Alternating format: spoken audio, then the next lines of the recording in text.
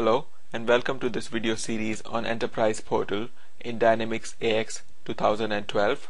My name is Anis Ansari and I'm a program manager on the Enterprise Portal team. In this video, we will see the new simplified installation process for Enterprise Portal and how the new prerequisite checker and summary reports help administrators quickly identify and resolve any issues found during setup.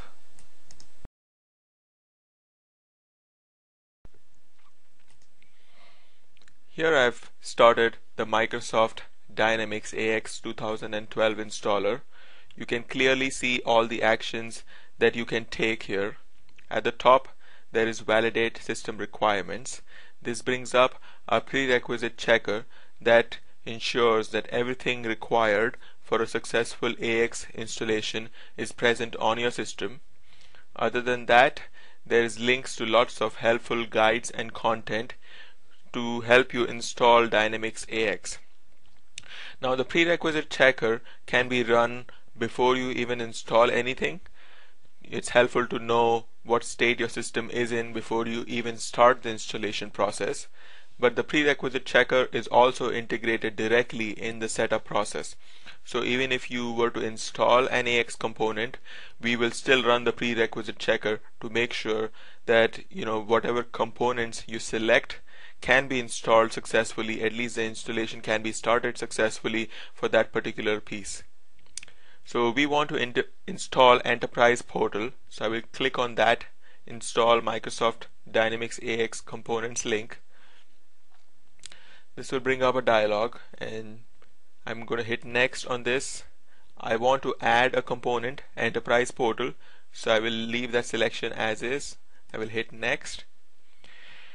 On the screen you can see all the components that you can install: databases, AOS.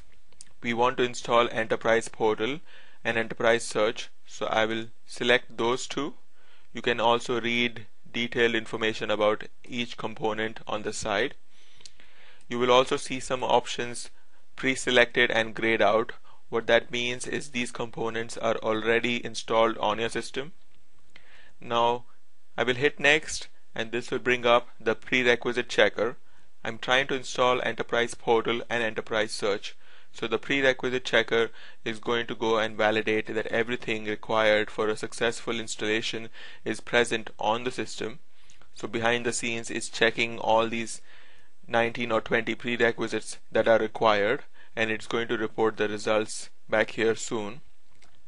It's checking a bunch of things, so it sometimes takes a minute or two. It should come back fairly quick. Now you see that everything is successful. I have everything that I need. It lists all the things that it went and checked, a total of 19 things. Now just to show you how this can be really helpful, I'm going to go and make some changes to my system settings so that the prerequisite checker can report some errors. Now the first thing I know is for Enterprise Portal installation, you have to have IIS running, you have to have SharePoint site running. So I'm going to go and stop IIS.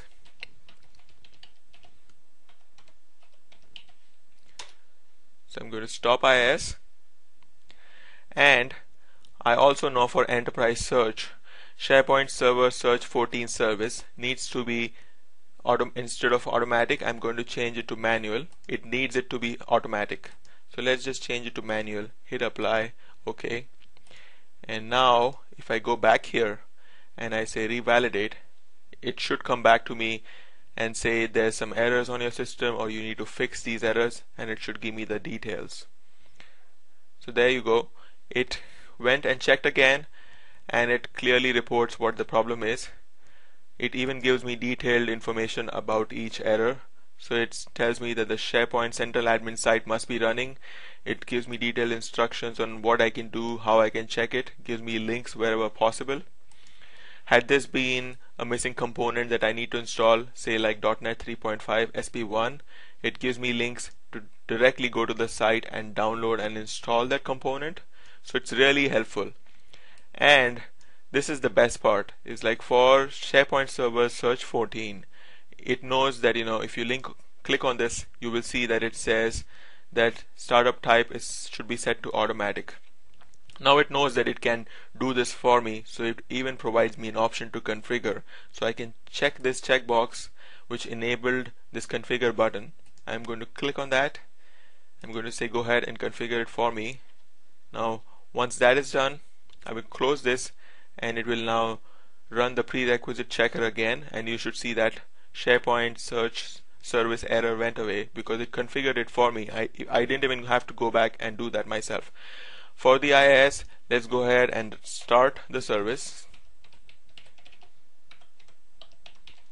So once I've done that, once it's started, I can hit revalidate.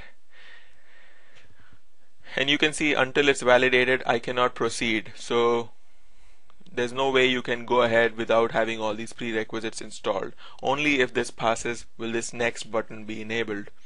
So now it's checking again. Once it reports success, the next button should be enabled. So give it a minute or two. It's checking all those again. Now once it's back, you see that the next button is enabled for me now. I can hit next, and this begins the actual enterprise portal installation process. Before it starts, it wants the business connector proxy account information. Now in this case, I'm just going to use my own account. We recommend that you create a specific account for this purpose, a domain account. And again, it's asking me for the search. There's a crawler account that you need to associate.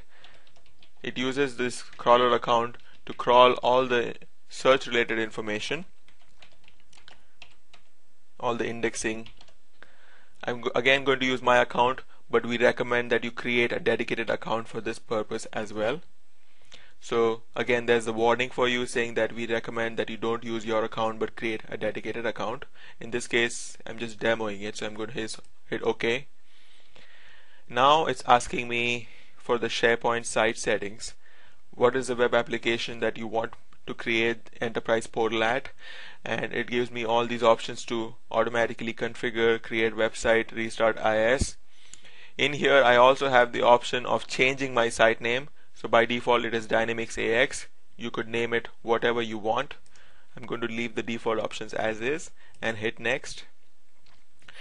Now this is telling me that the site already exists. This is because I have installed Enterprise Portal on my machine before. So it's telling me there's already a site. You are recreating the site. Is it okay? I'm going to say yes. And it's checking the prerequisites one more time because things may have changed from the last time it checked prerequisites. Everything is fine still, so I'm going to hit next, install, and this begins the actual installation process.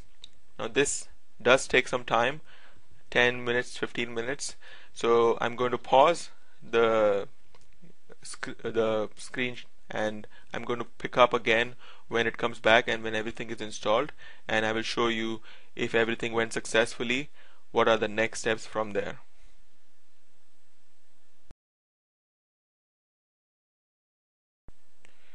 So a few minutes later, you can see that Enterprise Portal and Enterprise Search successfully installed on this machine. We even provide links to the summary report and to the log file. The open summary report option is automatically checked, so when I hit finish it will automatically open up the summary report for me. You can also open up the log file. The log file contains detailed information about the exact every step in the process and what happened. This has really detailed information, and the summary report gives you a nice summary of everything that was done. So summary report is a good place to start with, telling you what is wrong, what actions you can take, and if you need more detailed information, then you can always go back to the log file. So hit finish, opens up the same summary report. Because it installed successfully, I can see that everything was fine. If we had run into issues, I would see some errors here and giving me corrective action on what I can do to fix those errors. Since everything successfully installed, I'm happy with the installation, and I can exit this installation process and we can go and check out Enterprise Portal.